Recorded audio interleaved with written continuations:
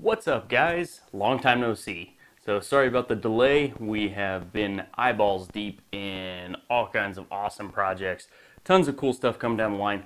But today we want to do a really special presentation for you. So stay tuned.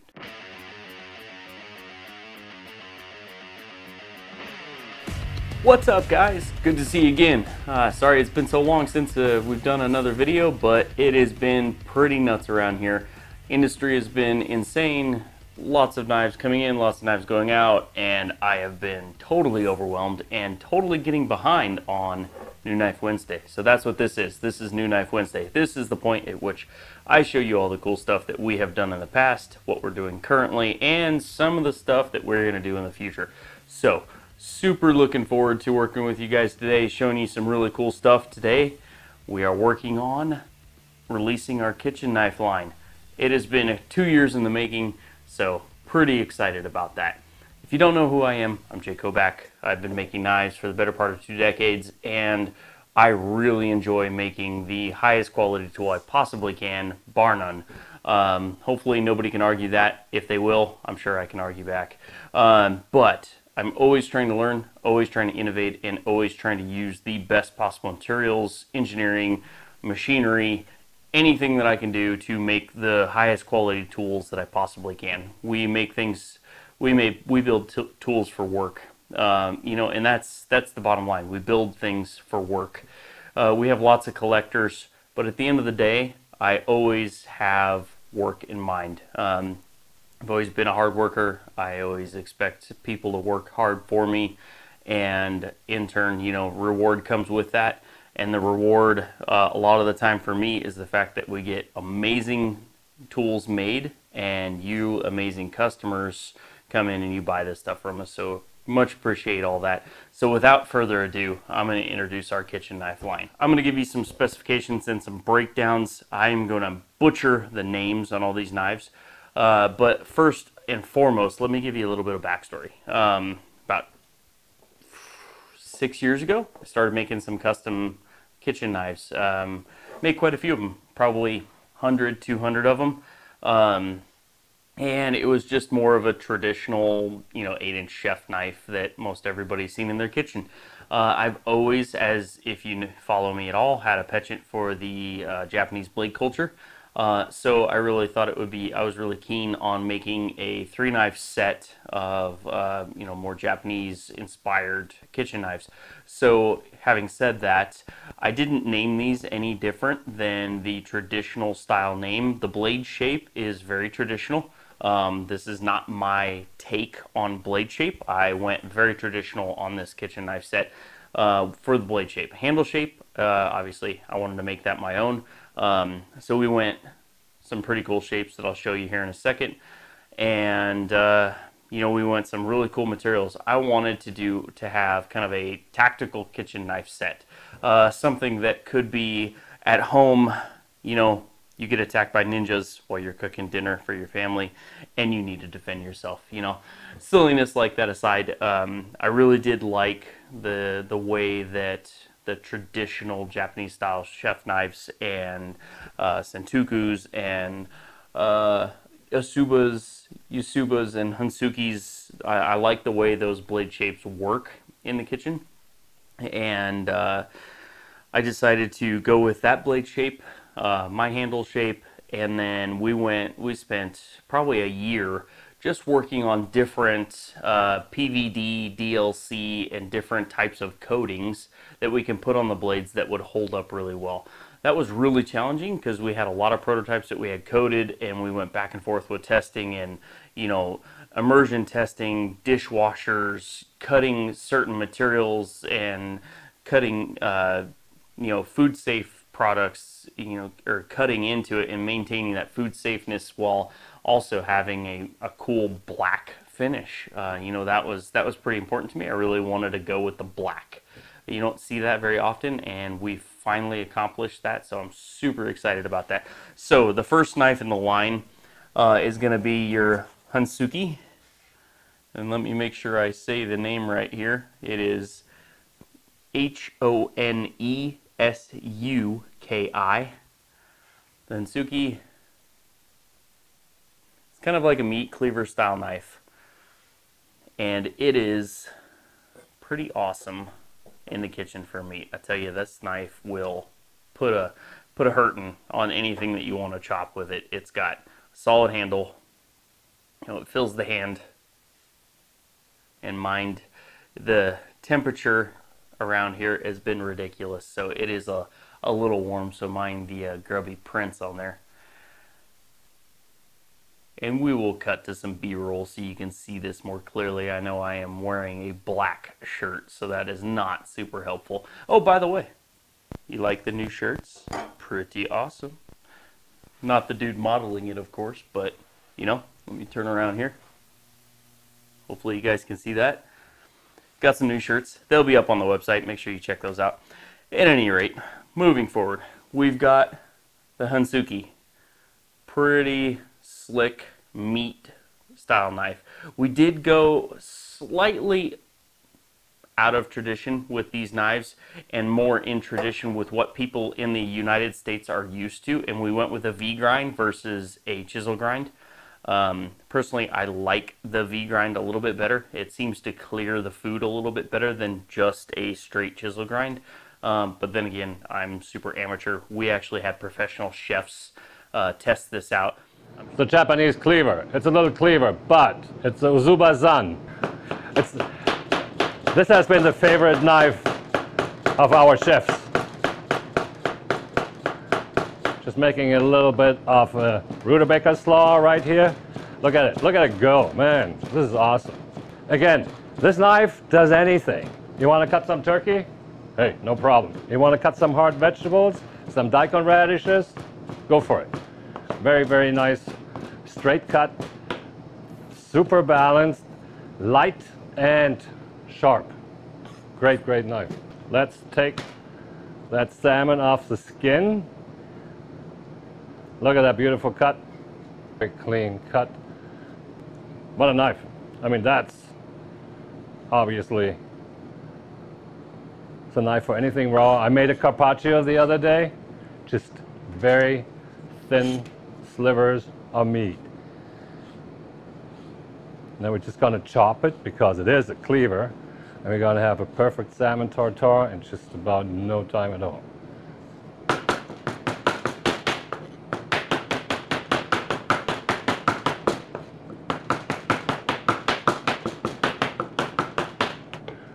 Great, great knife.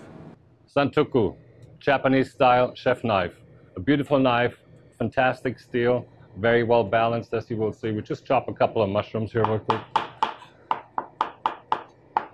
Now we're gonna try ourselves on some onion julienne. This of course is the working knife of every kitchen.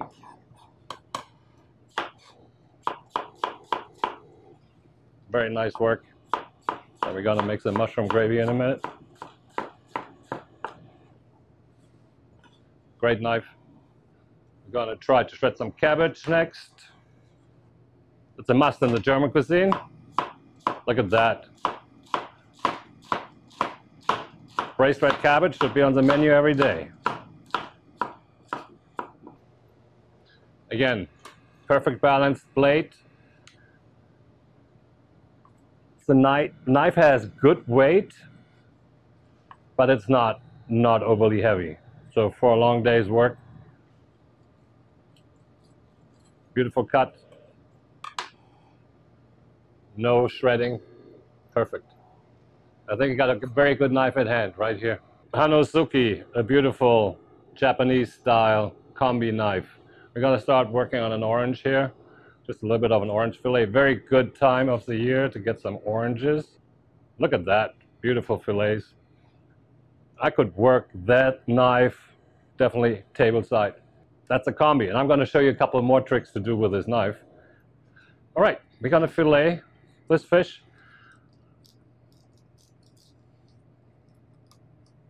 Just a perfect knife for any smaller fish. Of course, for the larger fish, you want to have a little bit of a bigger knife.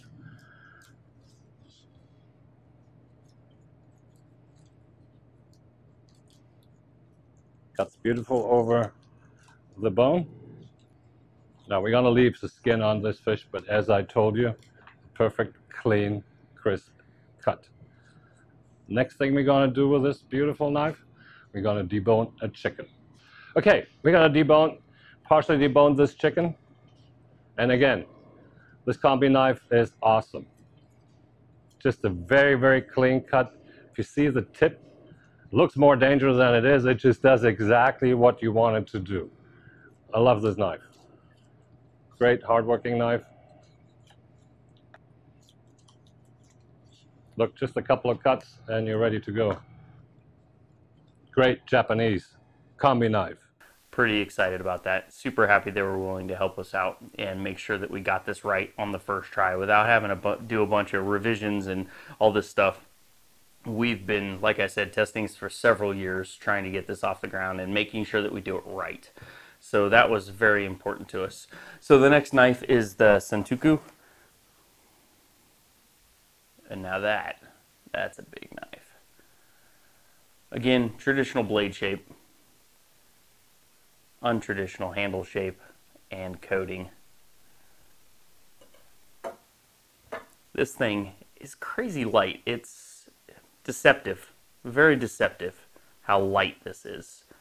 And we'll get into the specifications. And then we have the Yasuba, which is an awesome little, kind of like a paring knife almost, and would make a killer combat knife if necessary. Very pointy, very stabby. So, getting into the specifications, you'll have to bear with me here because I got to open up the laptop and 3 different knives. It's really hard to get all these measurements here. So let's dive in. So starting at the top with the Hansuki, the blade length. Yeah, pull this up here. So blade length, you're looking at edge to edge. You're looking at just over 6.5 inches. So from tip of the edge to tip here, just over 6.5. It's actually 6.58 inches, 6.6 inches. Handle length on that guy, and we'll just do the carbon fiber handle length. You're looking at 4 1/16 on the handle length, just for the carbon fiber portion of this from here to here. And then you have another, 3/4 of an inch, 1/2 inch in between. So plenty of room for big mitts, but still not so crazy that it's like hanging out of your hand. On the Sentuku, we actually did increase the handle length because our chef testing it said, on the traditional style, big bladed chef style knife, you want a little bit longer handle, so we went with that. It actually helped with the balance quite a bit. Blade thickness on this guy is a fair amount thicker than the other ones. On the Hansuki, the blade thickness, let me zoom in here.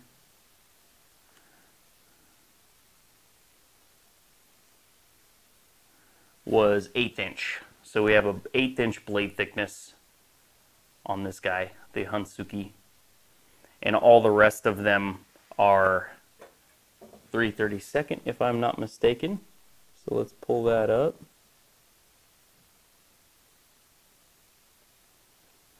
Yeah, 3/32 on all these other guys. The Sentuku, 3/32, and the Yasuba is 3/32 thickness. So the thicker one is obviously the meat knife, the cleaver style knife. That is for obvious reasons. When you need to chop through some stuff, that is the way to go. So diving into the rest of the specifications here. On the overall thickness of the Hansuki, let's get my calipers going here, and of course I'm out of battery, so we're about 600 thousandths on that guy. And then Obviously just a little bit thinner, just shy of 600. We're about 550 on the handle thickness on the Sentoku and the Yasuba. And then moving on to the Sentoku, blade length, you are looking at 8 inches on the nose from tip to tip. And you're looking at a 5-inch handle here, and then basically 5.5, 5.25 to the end of the choil. I guess that's what you want to call it, the ricasso, the plunge, so to speak. Works a little differently with kitchen knife lingo, so bear with me. You know, I like to make stuff, I don't like to name things. So yeah, then moving on to the Yasuba, blade length on that guy.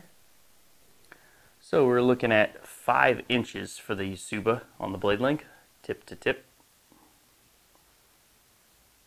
which is perfect size, very light, slightly biased handle weight, so the blade feels just exceptionally nimble, where the Sentoku is pretty balanced and is slightly blade heavy, so it gives you a real good, doesn't make you overly tired when you're using it.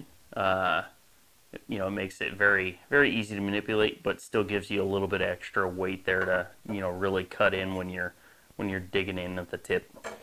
So, you know, having said that, we've spent an exceptional amount of time working on these. I really hope that you guys like this stuff. We'll cut to a bunch of B-roll and some still photos with pictures and measurements and stuff like that, so you can really deep dive into this. Like I said, I appreciate you guys really being patient with this. I know we've had a lot of requests to do a kitchen knife line and do more of the kitchen knives that we've done in the past. Some of the past kitchen knives that we've done, the chef knives, we'll probably start doing again here soon once we get this line off the ground, but I've dedicated a lot of my design time to getting these off the ground, and now I can kind of refocus on the traditional, you know, US kind of styled chef knife.